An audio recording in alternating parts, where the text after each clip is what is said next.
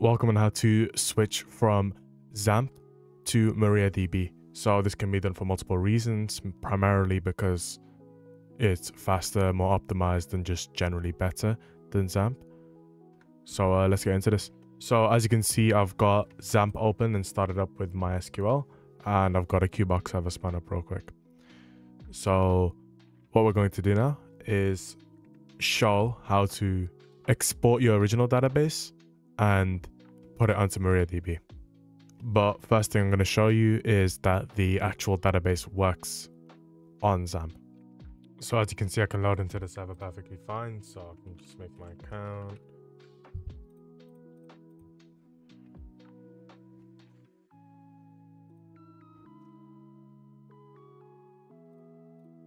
So there you go. Everything loads in perfectly fine. It's just better to use MariaDB. So let's get started.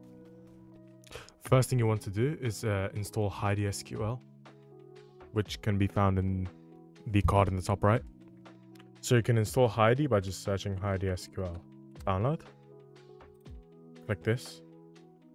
Click the Windows 64-bit installer. Install it. So let's do that.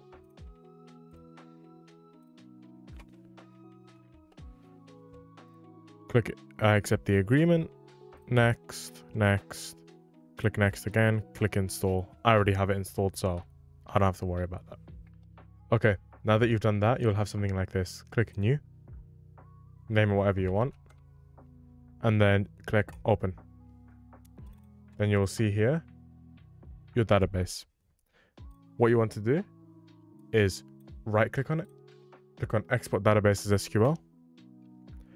Then in this selection, you'll probably see something like this.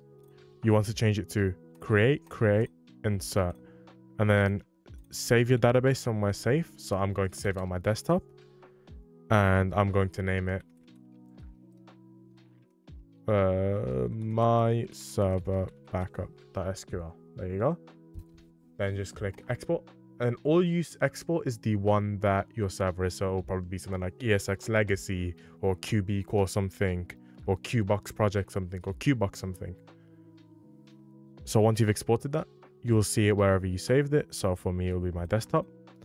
Close this. That's most of it done. Now all we need to do is uninstall XAMPP.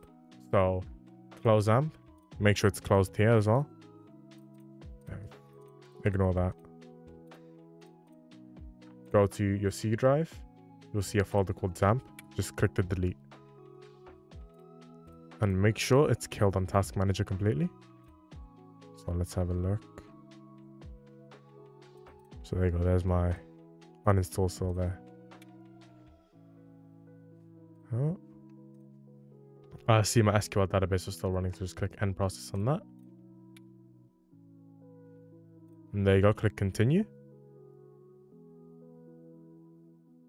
Okay, done. Now all we do is go to the MariaDB downloads. So MariaDB. So MariaDB download. Click on this one. Click on 11.8.2. So that's the latest one that it's selected. Click download. Click save.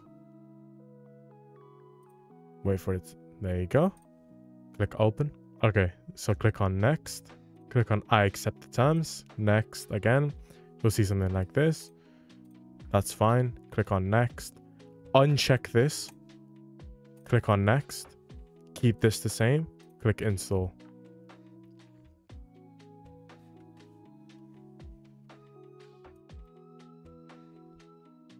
No, yeah, make sure you click the enable the administrator permission. I missed that. And there you go. It's running.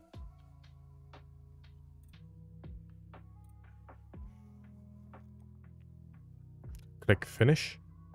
Open Heidi again. Then what you can do is go to the 127 one that you had. So this one. So as you can see, it's the base again. You won't really see much. So what you can do is right click this, open with, look for HeidiSQL. So I'm just going to search for Heidi, open, right click again, open file location to where it was. So I'm just going to open with, choose another app, browse apps. Oh,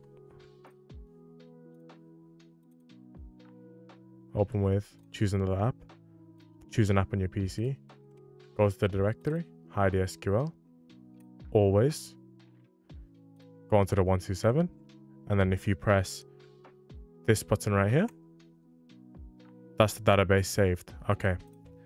Now, if we load back into the server,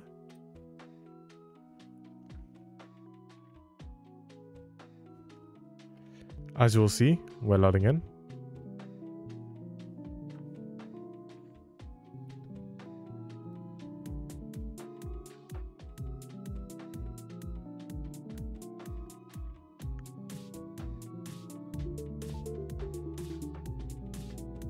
You will see my character still there.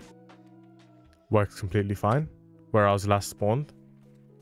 Items are still there. As you can see, it all works.